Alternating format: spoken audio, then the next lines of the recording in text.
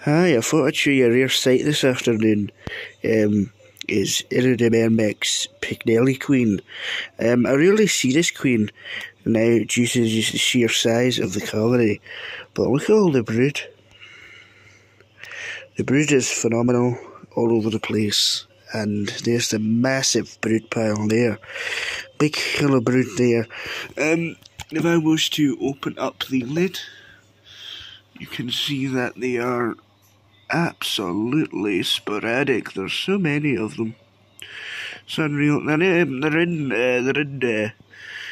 update. They need an upgrade. So that's what I'm gonna do. Need an upgrade. What these feed on is dubia roaches, which I've absolutely demolished. I can't really clean them out at the moment because of the sheer size. So I absolutely had to paint this all over in PTFE, so that's why it looks all blotchy, but they seem to be doing alright. So I can't have them escaping. But as you saw with the queen moves a lot, so she'll probably move out into the outworld with the rest of the workers now that have disturbed the nest. But they chew through Whitong, which is not good, so they've chewed through the Whitong into here. This area here, which is not good, so I just keep it blocked off now.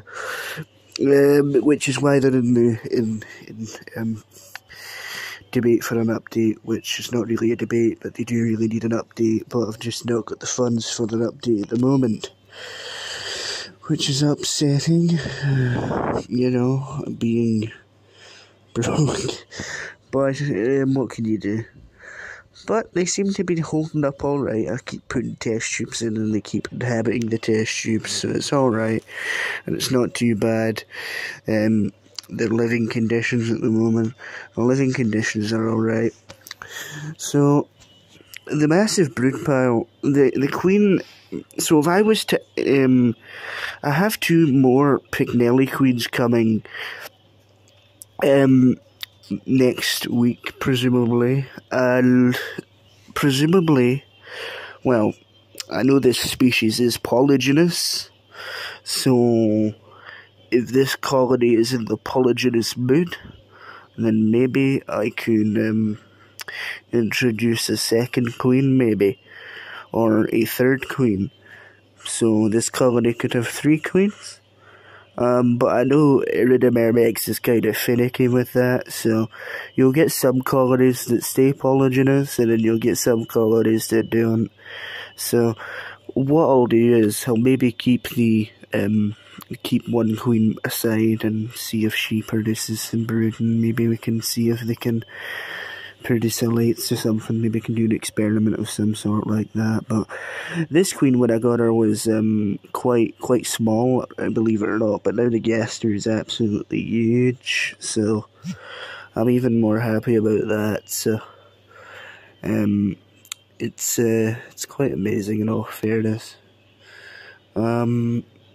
But yeah, that brood there is amazing. That brood pile goes all the way up the wall to that side there, which is amazing, and the brood pile here too, and the brood piles in the outworld as well. You can't really see it right now, but there's an absolute flurry of activity, and the feeding response from these ants is amazing too. Quite like it. The feeding response is they're just crazy.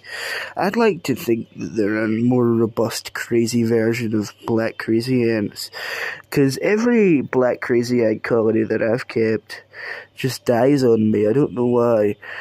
Now, I've had about 4 colonies of Paragequita longicornis, and Paragequita longicornis, they're very fragile, but due to them being very fragile, you'd think, how are they so invasive? I don't know, but they're not as easy as it seems, or at least I'm not having good luck with them at the moment. So I'll give Paragequita longicornis another go in the future, but not right now. So yeah, the 6 queen colony that I had of Paragequita longicornis sadly passed away due to, I don't know, I just don't know, it's just bad luck. I've been having extremely bad luck with Paragequita longicornis, and for the past few years now I've had 4 colonies. It's not good. 4 or 3 colonies, either or, but I've been in this hobby for a long time, so I don't really know. But that's not why we're here today. We're here to look at Iridomyrmex bicknelli.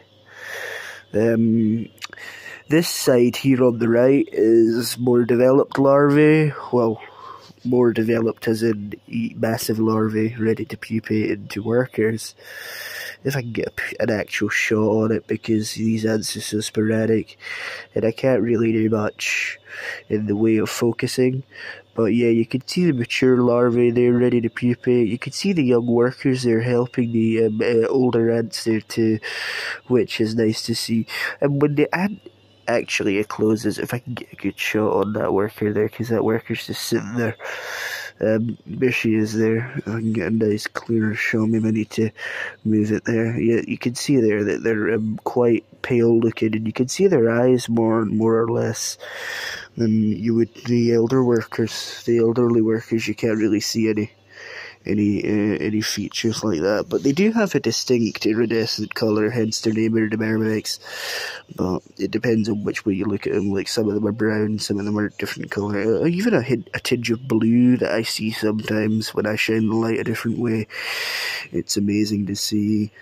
But yeah, they're believe it or not, they're not that messy. I would think you'd think they would be, knowing how absolutely unpredictable they are, but they pile up their garbage here, and they don't really nest in the nest anymore. They nest in the outworld with all the garbage, and they break it down and put it in here, so it's like a garbage bin. But then when they do come in, because I hydrate it, they take all the garbage out and they nest in here. But there's the queen again. The queen is absolutely phenomenal, huge. When I got her ovaries must have been small, but now they're big, so they must be ready to produce eggs. I don't know when this colony will produce a lates, but here's hoping that they will. This colony will be a permanent feature on the channel for how long the queen survives, which has been about a year now. She's a year old. This colony is a year old. So I'll be keeping them organised and a permanent feature on the channel for how long the queen survives. But now she's getting fed by the worker there, because they've recently been eating a dubia roach, so they're well fed. They don't go unfed at all. I think they're fed the most, in all fairness, more so than Solenopsis geminata, which I own 2 colonies of Solenopsis geminata now, and they eat more than I expected, but these eat more than I expected, if that makes sense. Anyway, I'm just rambling on now. I hope you've enjoyed this video.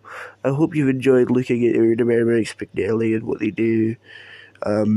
Would I recommend this species? I would. I would recommend this if you can afford it on Ant Keeping Depot. It's not too expensive, but for an Australian species, I'd say so.